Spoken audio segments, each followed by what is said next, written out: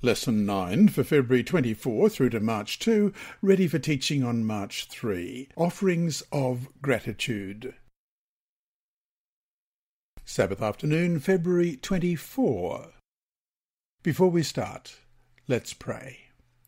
Our Heavenly Father, our lesson this week is titled Offerings of Gratitude, and we are eternally grateful to you for the salvation that you provide, for the care you provide, the oversight in our lives, and the help with our daily living. We thank you for your word, and as we open it this week, we praise you and give you glory for what it contains. May our minds and our hearts be changed, be influenced positively by what we read this week. We pray in Jesus' dear name.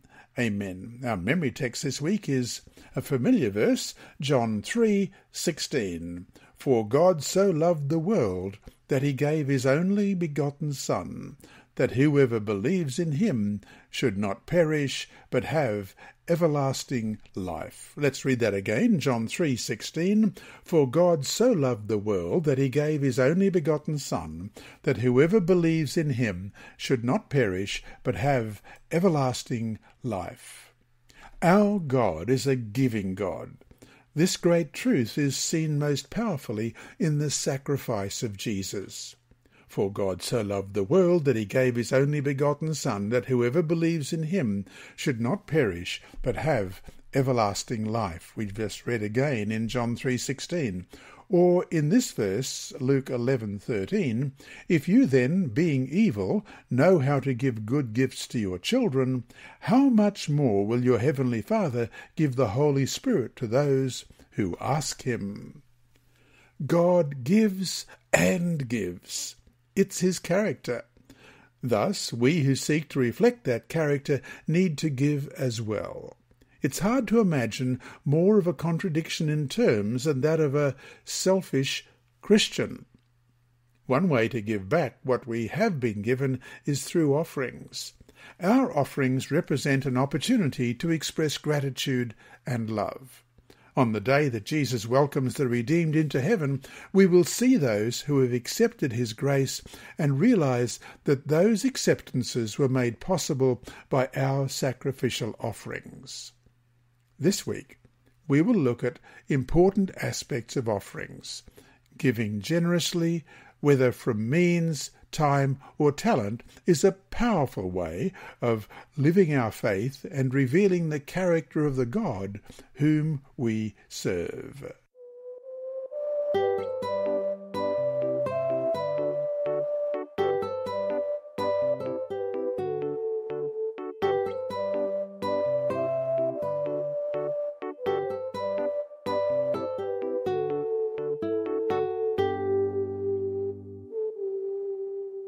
Sunday, February 25.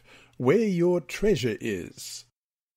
Question. Read Matthew chapter 6, verses 19 through to 21. Although we are so familiar with these verses, how can we nevertheless be free from the powerful hold earthly treasures can have on us? Also have a look at Colossians 3, verses 1 and 2. Matthew 6, beginning at verse 19, Do not lay up for yourselves treasures on earth, where moth and rust destroy, and where thieves break in and steal, but lay up for yourselves treasures in heaven, where neither moth nor rust destroys, and where thieves do not break in and steal. For where your treasure is, there your heart will be also. And Colossians 3, verses 1 and 2. If then you were raised with Christ, seek those things which are above, where Christ is, sitting at the right hand of God. Set your mind on things above, not on things on the earth. From his book, published by the Pacific Press Publishing Association, Beyond Blessings, see Adelina Alexei writes in the chapter Where Your Heart Belongs, and it's edited by Nicolaus Stadelmeier. For where your treasure is, there your heart will be also, Matthew 6:21, is an appeal from Jesus. The full magnitude of this statement can be seen from the preceding two verses, which contrast storing our treasures on earth with storing them in heaven. 3 words in Matthew 6:19 describe earth: moths, rust, and thieves, all of which imply just how temporal and transient our earthly treasure is. Who hasn't learned just how quickly earthly things can vanish? On earth, everything is unstable, uncertain, and insecure. It is subject to decay, destruction, stealing, and loss. Heaven is the opposite. Everything is eternal, durable, secure, and imperishable. In heaven there is no loss. End of quote. Look at your possessions. Even if you have only a very few, sooner or later most of them will be thrown away. The exception might be an heirloom, but a wise steward should be concerned with putting treasures in heaven for safekeeping. There, unlike here, you don't have to worry about recessions, thieves, or even plunderers. Matthew 6:19-21 contains one of the most important concepts on stewardship. Your treasure pulls, tugs, coerces, draws, demands, allures, and desires to control your heart. In the material world, your heart follows your treasure. So, where your treasure is, remains vitally important. The more we focus on earthly needs and gains, the harder it is to think of heavenly matters. Professing belief in God, but keeping our treasure here on earth is hypocritical. Our actions must agree with our words. In other words, we see our treasures on earth by sight, but we must see our offerings as treasures in heaven by faith, as it says in 2 Corinthians 5:7, "For we walk by faith, not by sight." Although we, of course, need to be practical and provide for our needs, even retirement, it's crucial always to keep the big picture, eternity, in mind.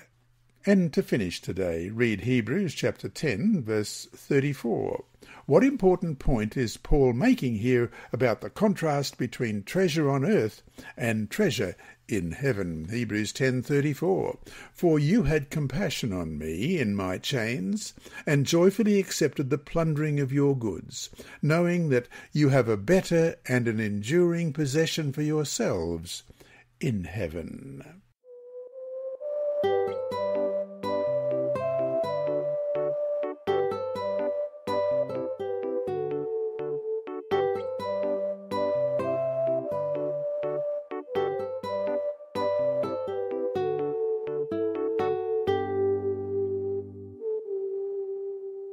Monday, February 26. Stewards of the Grace of God.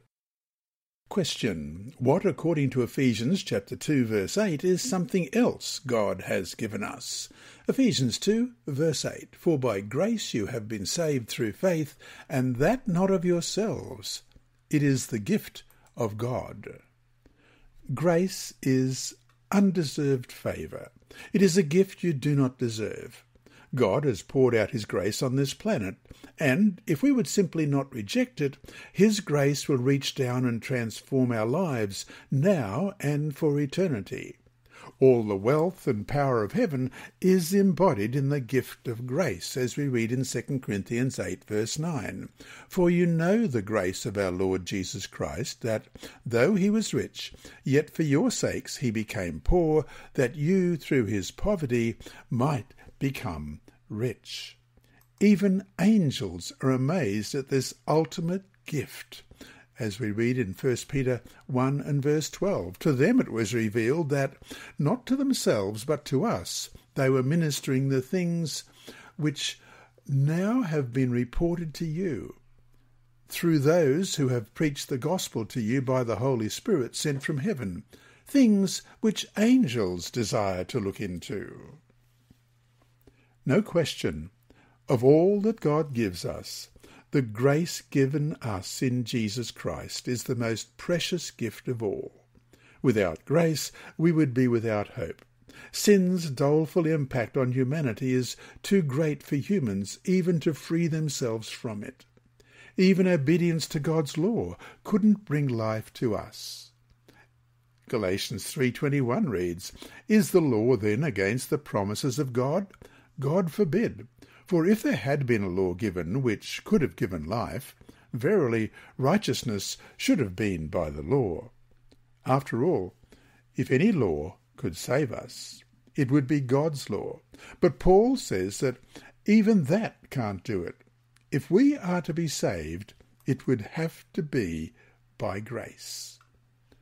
Question. Read 1 Peter chapter 4 and verse 10.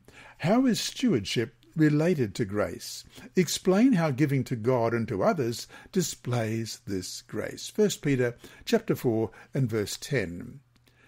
As each one has received a gift, minister it to one another, as good stewards of the manifold grace of God. Peter said that as we have received the gift of God's grace, we are to be stewards of the manifold grace of God in return. That is, God has given us gifts. Therefore, we need to give back from what we have been given. What we have received by grace is not just for pleasing and benefiting ourselves, but for the furtherance of the gospel. Freely we have been given, which is what grace is all about. Freely, then, we need to give every way we can. And so to finish today, think about all that God has given you. In what ways can you then be a steward of the grace you have been given so freely?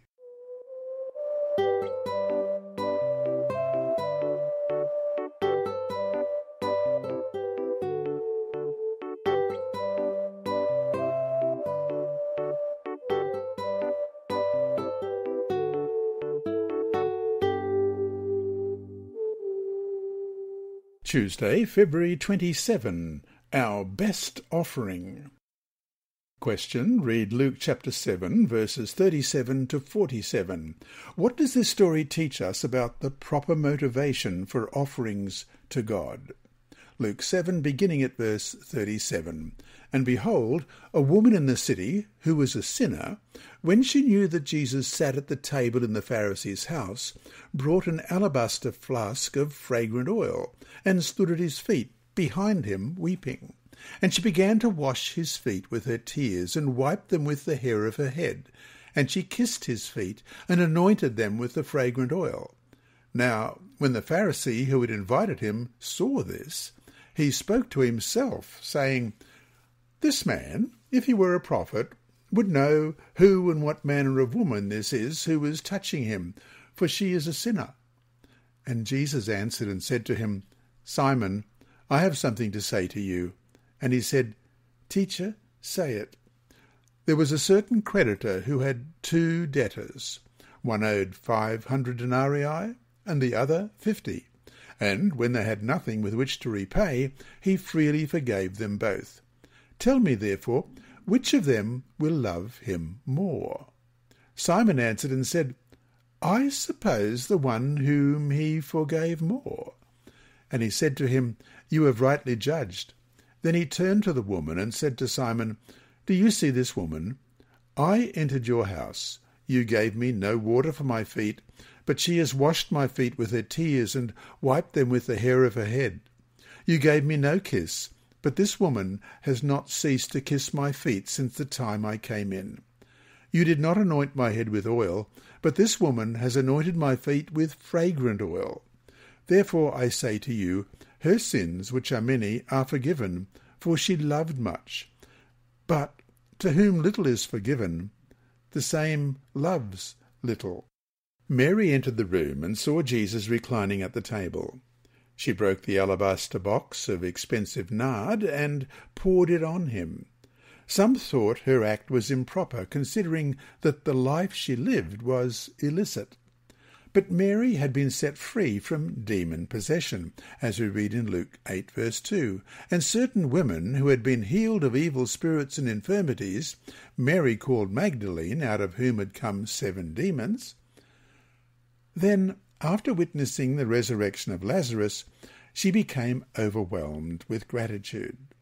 Her perfume was the most valuable possession she owned, and it was her way of showing thankfulness to Jesus. This story captures what truly should be our motivation in the giving of our offerings: gratitude.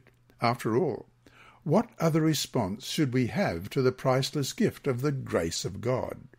His generosity also prompts us to give, and when coupled with our gratitude, both make up the ingredients of meaningful offerings, including our time, talents, treasures, and bodies. Question. Read Exodus chapter 34, verse 26, Leviticus 22, 19-24, and Numbers 18, 29. While the context is completely different from today, what principle can we take from these texts in regard to our offerings? First of all, Exodus 34, 26. The first of the firstfruits of your land you shall bring to the house of the Lord your God. You shall not boil a young goat in its mother's milk. Leviticus 22, 19-24. You shall offer of your own free will a male without blemish from the cattle, from the sheep, or from the goats. Whatever has a defect you shall not offer, for it shall not be acceptable on your behalf. And whoever offers a sacrifice of a peace offering to the Lord to fulfill his vow, or a freewill offering from the cattle or the sheep, it shall be perfect to be accepted. There shall be no defect in it. Those that are blind or broken or maimed, or have an ulcer or eczema or scabs, you shall not offer to the Lord, nor make an offering by fire of them on the altar to the Lord. Either a bull or a lamb that has any limb too short or too long, you may offer as a freewill offering, but for a vow it shall not be accepted. You shall not offer to the Lord what is bruised or crushed or torn or cut, nor shall you make any offering of them in your land. And Numbers 18, verse 29. Of all your gifts you shall offer up every heave offering due to the Lord, from all the best of them, the consecrated part of them. Our best offerings may seem insufficient in our eyes, but they are sufficient in God's.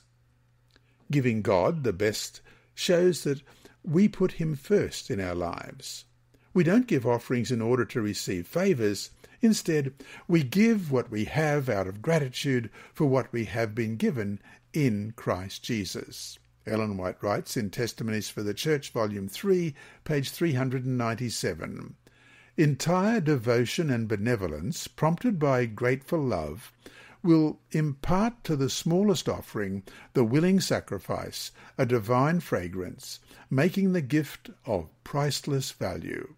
But, after willingly yielding to our Redeemer all that we can bestow, be it ever so valuable to us, if we view our debt of gratitude to God as it really is, all that we may have offered will seem to us very insignificant and meagre.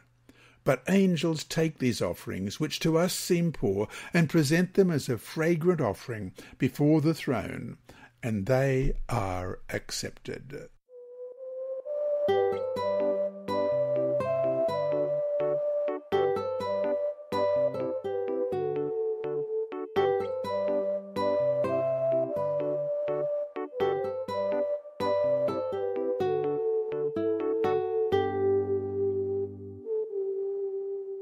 Wednesday, February 28. The Motives of the Heart.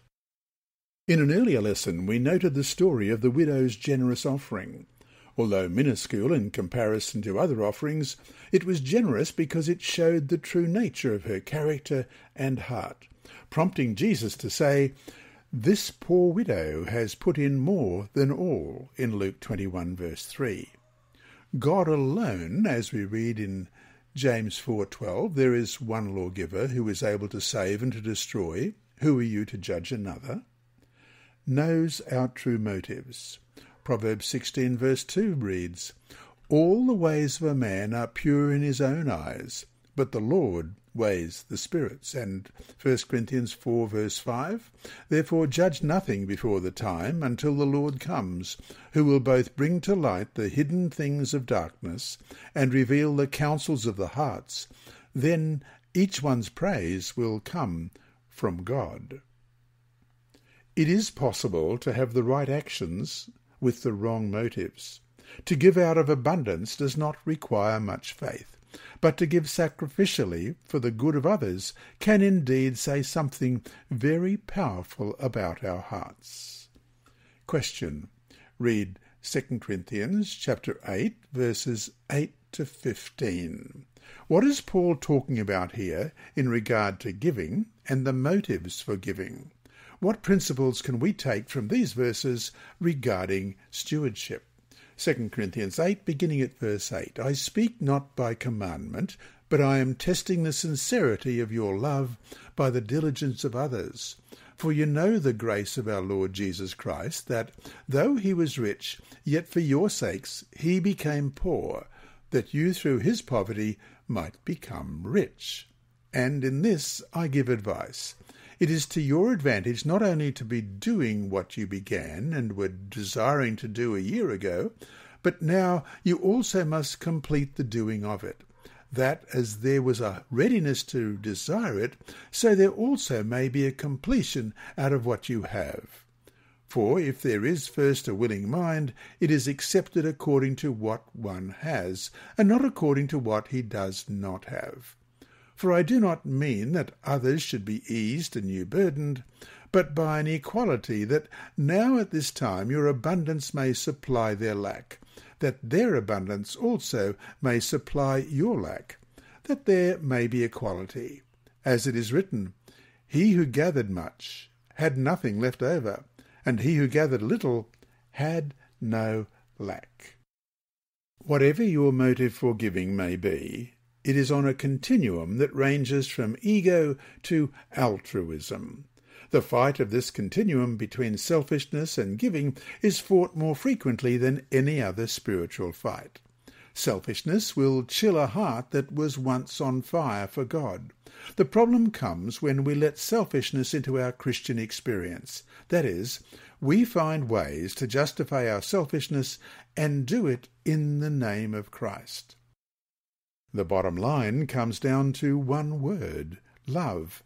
And love cannot be manifested without self-denial, a willingness to give of oneself, even sacrificially, for the good of others. Unless God's love is reflected in our lives, our giving will not reflect God's love. A selfish heart tends to love only itself. We must ask the Lord to circumcise the foreskin of our heart, as it says in Deuteronomy 10:16, so that we can learn to love as we have been loved. Love is the basis of all true beneficence, and it captures the sum of all Christian benevolence.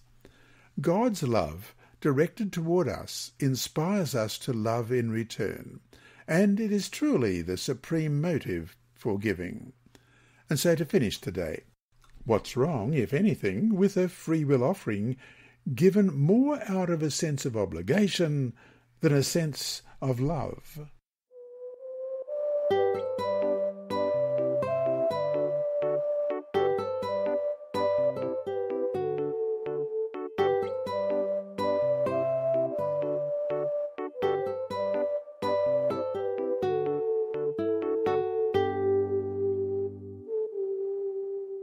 Thursday, March 1. The experience of giving.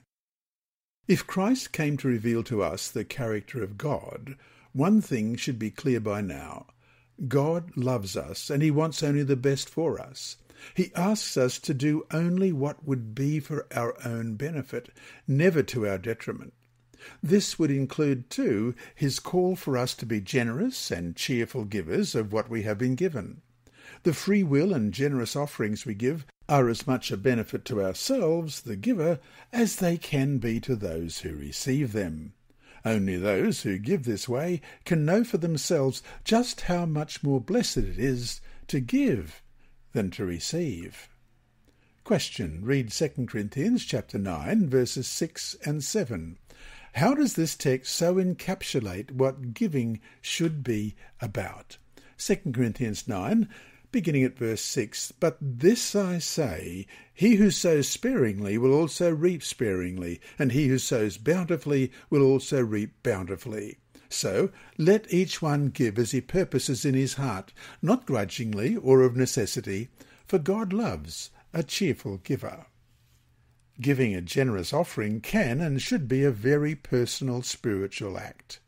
It is a work of faith, an expression of gratitude for what we have been given in Christ. And, as with any act of faith, giving only increases faith, for faith without works is dead, it says in James 2:20. And there is no better way to increase faith than to live out our faith, which means doing things that grow out of our faith, that spring from it. As we give, freely and generously, we are reflecting in our own way the character of Christ. We are learning more about what God is like by experiencing him in our own acts. Thus, giving like this only builds trust in God and the opportunity to taste and see that the Lord is good. Blessed is the man who trusts in him. Psalm 34, verse 8. Ellen White writes in The Desire of Ages, page 20, "It will be seen that the glory shining in the face of Jesus is the glory of self-sacrificing love. In the light from Calvary, it will be seen that the law of self-renouncing love is the law of life for earth and heaven, that the love which seeketh not her own has its source in the heart of God, and that in the meek and lowly one is manifested the character of him who dwelleth in the light which no man can approach unto." End of quote. And so to finish today, in what ways have you experienced the reality of how faith grows through giving freely and generously out of what you have been given?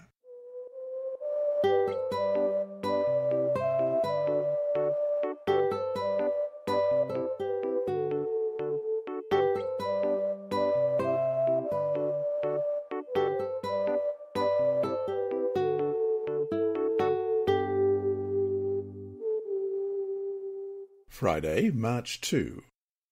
From the Advent Review and Sabbath Herald, October 17, 1882, Ellen White writes, "The spirit of liberality is the spirit of heaven. The spirit of selfishness is the spirit of Satan. Christ's self-sacrificing love is revealed upon the cross. He gave all that he had, and then gave himself that man might be saved. The cross of Christ appeals to the benevolence of every follower of the blessed Saviour. The principle illustrated there is to give. This carried out in actual benevolence and good works is the true fruit of the Christian life.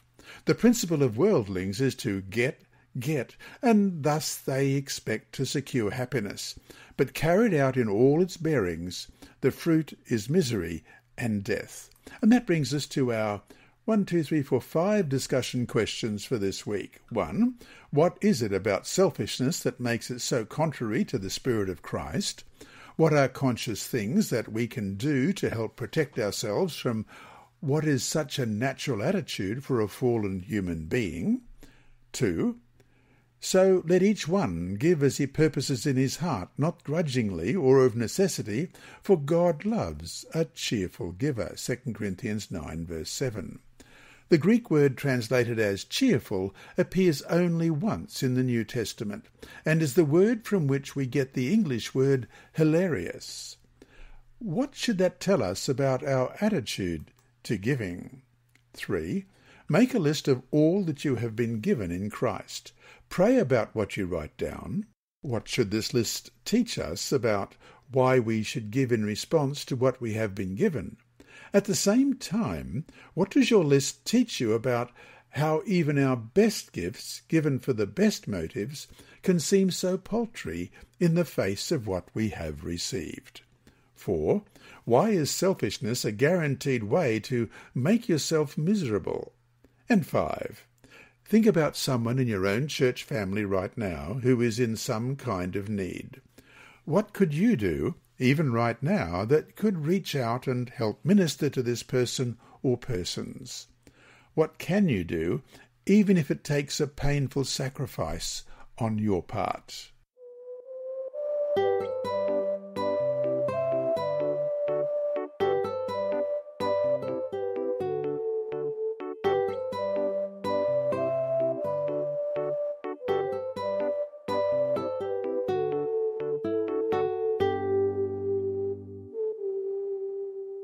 Inside Story. Our mission story this week is titled Tragedy, Cocaine and Jesus, and it's by Andrew McChesney from Adventist Mission. Mervyn Jaikaran, a machinery operator at a wood factory in the Caribbean nation of Trinidad and Tobago, was unconscious for 4 days and hospitalised for 3 months after a devastating car accident at the age of 7. Jaikaran had been walking along the side of the road when the car struck him and dragged him for 50 yards or 45 metres, ripping off the side of his face and inflicting deep back injuries. "Mummy says I was dead and brought back to life," says Jaikaran, now 52, whose face is badly scarred on the left side. "I say, Mummy, I was dead in sin, but Jesus brought me back to life." Jaikaran, one of 9 siblings, was raised by a single Seventh-day Adventist mother after his father deserted the family. At the age of 11, he quit school, unable to study because of brain damage sustained in the accident. He started smoking and drinking at 14 and eventually expanded to marijuana and cocaine. He married at 28 and became the father of 4. But Jaikaran kept using drugs and his wife finally left with the children. Jaikaran said he desperately wanted to change. One day he cried out, "Jesus, I want to change, but I don't want my wife's help. I don't want my mummy's help. I want your help." Hours later, he received a call from the director of the Adventist-operated drug rehabilitation centre called Love Until Ready Centre. He subsequently learned that his sister had contacted an Adventist pastor for help, and the pastor had called the rehab centre. Jaikaran eagerly checked himself in for treatment. He was 46 years old. Progress was slow, but he claimed biblical promises daily. His 3 favourites were Isaiah 26 verse 3, "You will keep him in perfect peace whose mind is stayed on you, because he trusts in you." And Joshua 1 verse 5, "I will not leave you nor forsake you." And Matthew 6:33, "But seek first the kingdom of God and his righteousness, and all these things shall be added to you." He also prayed for the Lord to bind together his family and bind the family closer to the Lord. At the end of the rehab program, Jaikaran's estranged wife came to pick him up and drive him to his mother's house. But when his wife saw he was a new man, she unexpectedly took him home. Both ended up getting baptized. These days, Jaikaran tells everyone he meets about his love for Jesus. He prays daily, "Lord, give me some more so I can talk about you." "I believe that the Lord brought me into this world so I can be a witness for him," he said. "Nothing is about me. It is all about him." This lesson has been read by Dr. Percy Harold in the studios of Christian Services for the Blind and Hearing Impaired. It is brought to you by the Sabbath School Department and through the services of Hope Channel. Remember, God is always faithful.